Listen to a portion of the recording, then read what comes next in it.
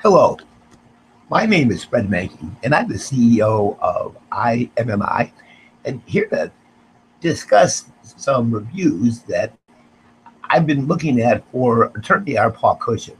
Now, I've known Paul since high school and have worked with him in a number of capacities, but I was still very impressed by the quality of the work that he has done for his clients based on the feedback that they provided.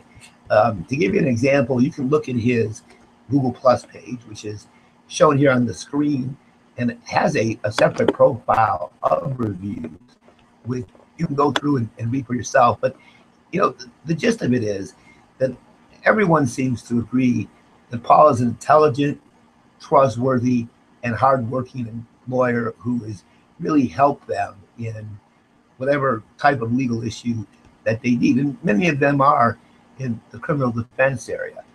The reviews that have been posted for Paul are not only contained on this Google Plus page, but also shown on his LinkedIn profile, which is here.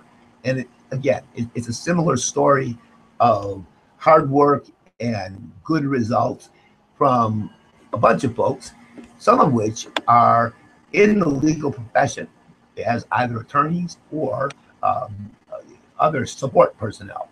So I think that really does go to attest to Paul's abilities and his skill set, and believe that you could potentially benefit from hiring him as your criminal defense lawyer. And if you'd like to contact Paul, you can call him at 216 630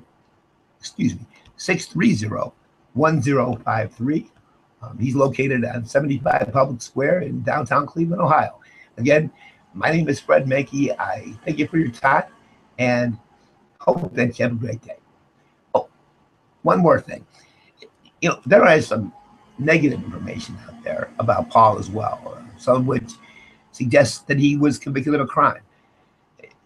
The truth of the matter is that Paul was convicted of a crime, a felonious assault, where he shot a woman in the rear end who was a friend of his. In fact, she testified that she felt that the shooting was an accident. Paul certainly did make a mistake, regardless of whether it was accidental or not.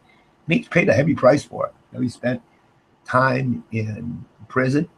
He has gone through every probationary requirement asked of him, as well as all of the reinstatement procedures and process required by the Bar Association. And he's been back working as an attorney for a number of years now. So we're not trying to avoid some of the negatives, but really just identify the fact that a lot of folks have been very happy with the work that he's done.